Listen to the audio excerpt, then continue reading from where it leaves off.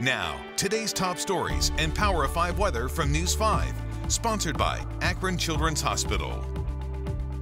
Hi, everybody. Let's take a look at today's top stories. Much of Northeast Ohio is now purple on Ohio's COVID-19 risk map. Medina, Summit, Portage, and Stark counties reaching the highest level this week. Lake and Lorain counties were already there. And now Cuyahoga is on the watch list, meaning if numbers continue to go up, it is poised to turn purple next week.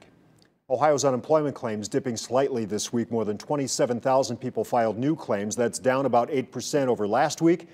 Around 256,000 people filed continued claims.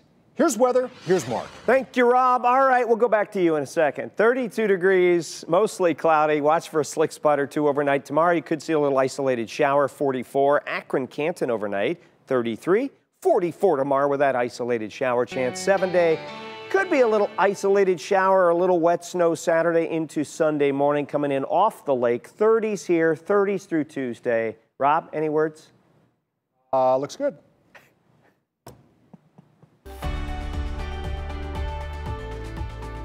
Sponsored by Akron Children's Hospital.